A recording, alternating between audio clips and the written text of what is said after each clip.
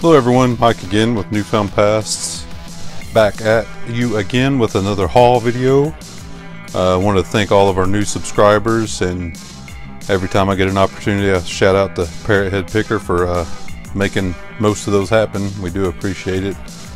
And reminder, we do these haul videos every Tuesday. They'll be released. I record them on Monday and release them on Tuesday. This past weekend we only went to no garage sales this past weekend. It's been torrential downpours here in Northern Virginia, in the DC area, but so we didn't go into garage sales. They're all hit and miss, cancellations, they move them, whatever. But we only hit 2 thrift stores, our regular 50% off, and one other one of our other normal ones.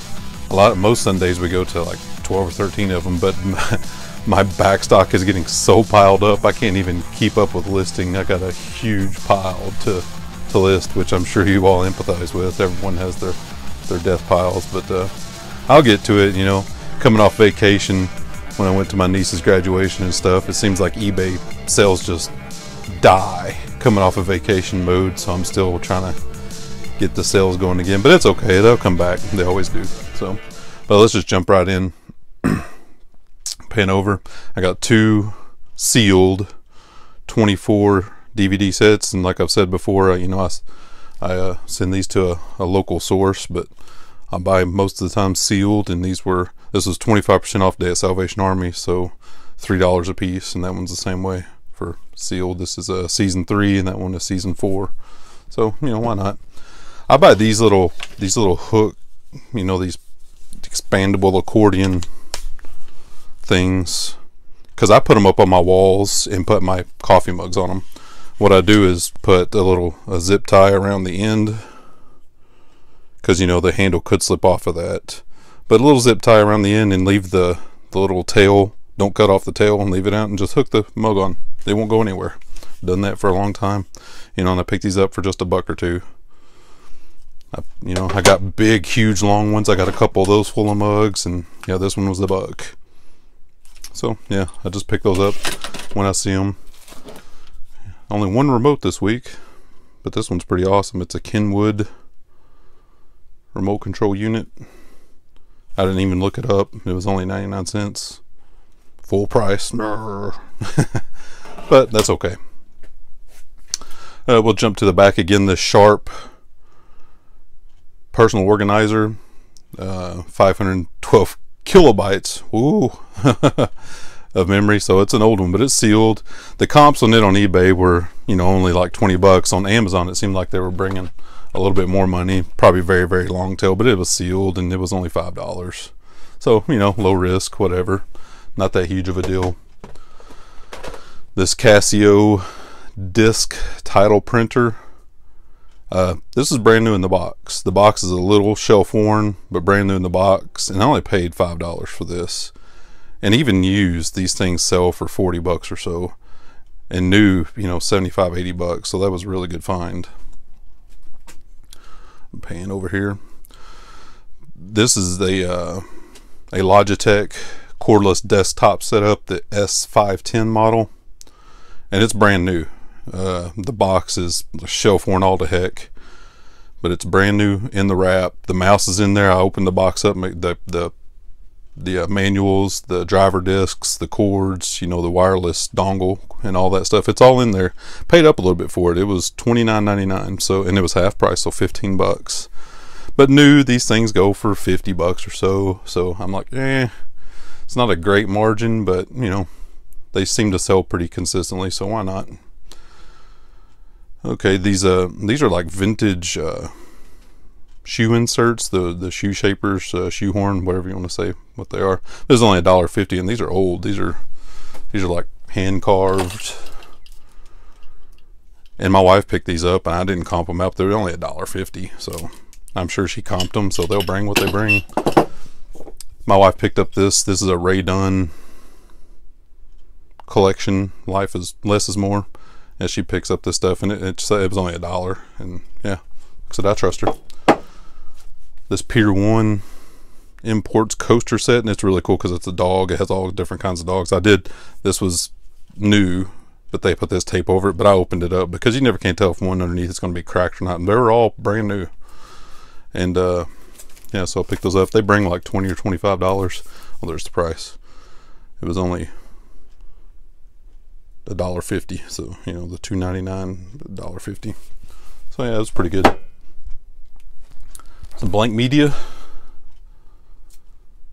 Some 3.5 floppies. This is brand new. The 3M floppy disk pack of 50. I didn't even comp these out because I've sold these before, but it's been a while. It's only $3. So even if they bring, you know, $25, $30, that's fine. But they may bring more than that. I don't know. This was really cool. Right? This isn't like one from the 90s or 80s. That'd be really cool, but still, it's still really cool. It's brand new, original snapback. It was $2.50. So you still got the insert in there, everything. And I didn't comp it out because I just thought it was cool and I would pick it up. And yeah, we'll see what she brings. Maybe we do source to sold. I don't know. I know I haven't gotten any of those up. It just takes a while because you're basically on these source to sold videos I want to do. I'm picking 1 or 2 things out of 50 I'm listing and following them along. But anyway, Nintendo AV cord. And I can't remember if this is a GameCube or N64, but it was the real deal. And I picked these up for, you know, this was $1.50. So I pick them up and match them up with units I find. This is just a bag of junk. I was like, oh, that's a bunch of junk. But in here, there's a package, and it's new, but it's peeled off. But all these boxes are new, and they're the 4 boxes of Super Bang roll caps. I'm sure people remember cap guns, right? This whole bag was only $1. And these caps sell for $15 to $20. So I went ahead and picked that up, even though I'm, you know, probably end up giving away or whatever the rest of the junk in there. But yeah, it's worth picking up. Alright, let's pan over here. Let me see here. See if I can. There we go. We got these Hunter muck boots or rain boots, and these were $6.50. Regular price was $13, half off, so $6.50.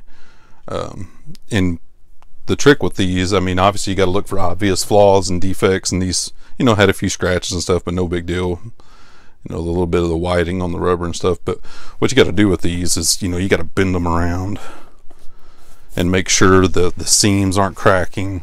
And I'll still put these and submerge them in water and make sure they're all watertight, you know, because people want to know that. But they comp for $60 or $70, so it is a little bit of a risk, but they looked really good. Tested them out, seemed all right. The sun lamp kit by GE straight from the 70s. You know, people used to tan under these lights. Like, nobody would never do that. It was only $2.50. It was brand new. The box is a little banged up. Used one's going for $20, $25. That one being new, I don't know, $40, $50 hopefully. That'd be great. Like I said, it was only $5. There's a pottery plate here my wife picked up. My wife's really good at picking pottery, and it was $4. So she's picked several pieces like this, and we'll get 50, 60, 70 bucks out of them. I'm like, great, because I know nothing about pottery. Picked up a cordless phone, a Panasonic, $7.50. It's not brand new, but it is really close to it. It was really good condition. Everything's in there, the manuals, the original plastic, everything, the box. So, and comps on those were 40 and 50 bucks. So yeah, I went ahead and picked that up. That's probably my favorite find of the whole weekend, even though we only went to 2 stores, was this Ghostbusters tent. It's a slumber tent. And this is the real deal. This is from 1984. It's on here somewhere. But yeah, I mean, this is something that I would have loved as a kid that we couldn't afford because we were poor. But look at this. It was only $1.99. Isn't that crazy? By ERO, $1.99. I didn't even open it up because I just thought it was so cool. It's heavy, so the tent is in there, but you can hear the pieces in there too. So, I mean, originally back in '84, this was 25 bucks. So, I mean, it was clearanced out, but still, it's unreal.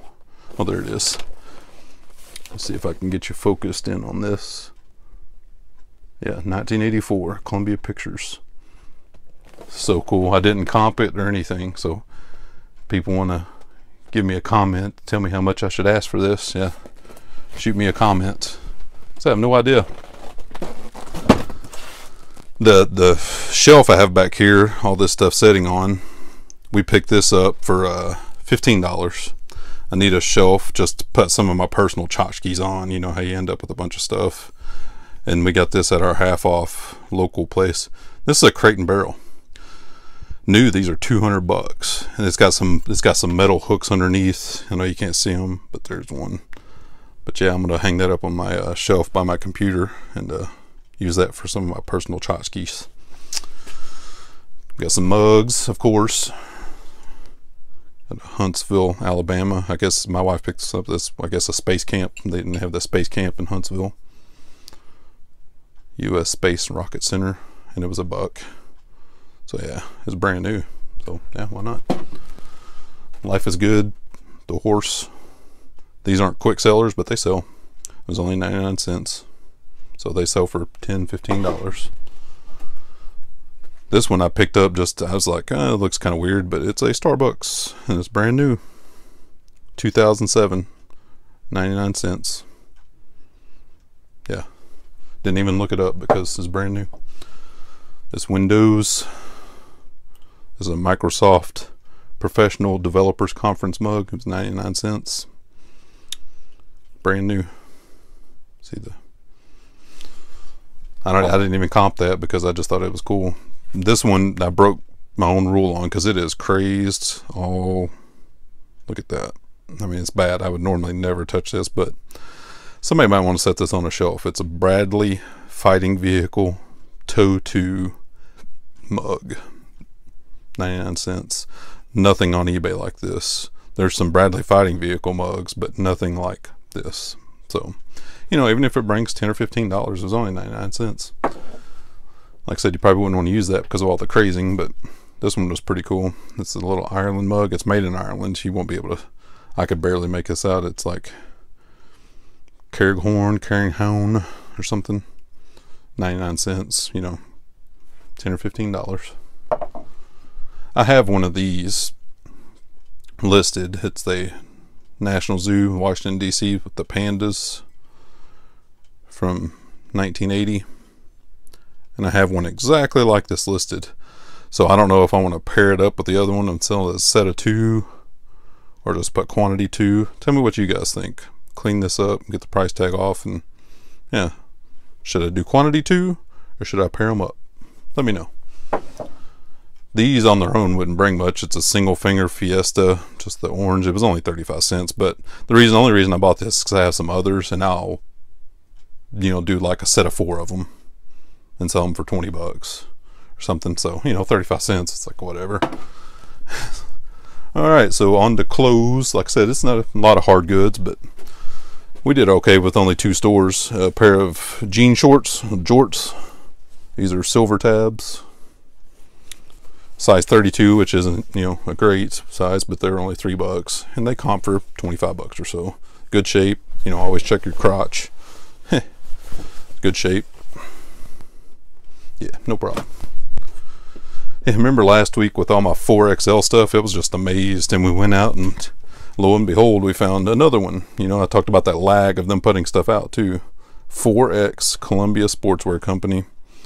Paid up a little bit, $7.50, but still Columbia Sportswear, a 4X brand new. This should comp out for $35 or so. So yeah, I went ahead and went for it. This is something I've never bought before, and because it never even crossed my mind. But my wife and I both are college graduates, so we have all of our caps and gowns. You know, people graduate and then they just sit in the closet.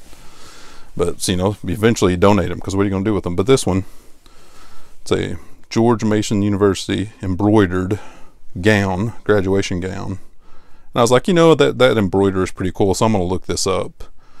And yeah, they were comping for $50 and $60, I guess because of the embroidery. But look at this.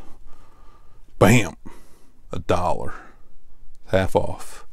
So if I get $50 out of that for $1, stoked. Start keeping an eye out for those, huh? This is pretty cool. I mean, this in and of itself is not great. It's a flight suit. You know, everybody knows this label, military label. And it's just a basic green flight suit, you know, with long legs. But the reason I picked this one up, and I paid up a little bit for it, is $10. It's because it has all the patches on it. United States Coast Guard has the American flag on it. It has the rank insignia. I think that's a major. I don't know about Coast Guard, but in the Marine Corps, that's a major. The gold oak leaf on both shoulders. So yeah, if that was plain without the patches, these can only comp for about $20 or $25. And being it was $10, I probably wouldn't have done it. But since it has the patches, I decided to go ahead and go for it. We got a Eddie Bauer, just a button-up kind of a shirt jacket, and it was $6.50, which is quite a bit. But the only reason I went for it is because it's flannel lined. It's heavy flannel lined shirt jacket, old style tag, extra large, really good shape, all the buttons there. So yeah, I went for that, and that'll probably sell for $35 or so. I don't know if I've had any of this brand on the videos before, but I have sold this brand before. 511 Tactical series, and this was $6.50, and this is a vest. It's a 3XL. But I've sold these before at $6.50. This will sell really well. This will sell for $30 to $40. It's a heavy duty. It has the magazine pouches. Yeah, it's a really cool vest. I'll have to run that through the washer. There's a spot on it, but that's no big deal. It'll come right out. I've got 3 flannels here, flannel shirts. You know, it's not the season for flannel, but I don't care because it'll be winter again. But I probably wouldn't have went for these, even though they're a good brand. They're in good shape.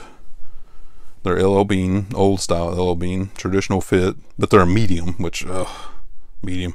And they're only $3 a piece. But I went for it because that's one. Here is 2. Same size, flannel, different pattern. And we're not done yet. We have number 3. Again, medium. And the tag is on the inside on this one. This one was only $2.50. So what I'm going to do is I'm going to lot those up. I'm going to lot all 3 of them up. Probably ask $40 to $50 for them, which is only, you know, 15 or so a piece for them. So yeah, that's the only reason I went for those. Other than that, that medium, I'm like, a little bit sketchy about that in this, but this is pretty cool. This is a National Park Service windbreaker, kind of a rain jacket, made in USA. It was $6.50. It's got the hood and everything, and I couldn't find a comparable about this, but similar stuff was selling for $30 and $40. So yeah, I went ahead and picked this up. It's really good condition.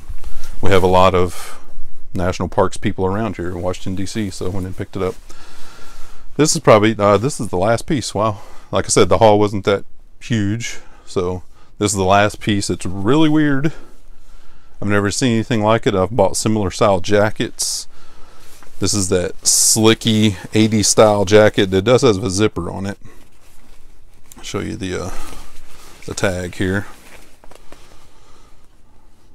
M.A. Klein, Union made in USA. So that tells you right there it's vintage. Union made in USA. Yeah, it was only $3.50. Nothing on the back, but look, this is so weird. National Achievers Society, with the big pyramid with the book, and at first I thought it said National Archivers Society. I'm like, oh, that kind of makes sense, but no, National Achievers Society. And then it has these 2 patches over there. No comps, of course. There is nothing like this at all. So if anyone in the comments wants to tell me about this or what they think I should ask for it, let me know, because I mean, it's in really good shape. Looks like it was barely worn, but at that price, $3, is worth the chance. So that's all I got today. Please like, subscribe, you know, hit the bell, blah blah blah, all that good stuff. If you have any questions, hit me on the comments. I am going to do I've talked about the source to sold series, and I'm still working on that, but I'm also going to do a kind of like a old stale stock. I'm going to do a thing where I take 10 things and convert them to an auction for like 99 cents and just see what they do, and we'll cover that as well. So thanks guys, let me know if I can help you with anything, but appreciate you watching. You have a good week.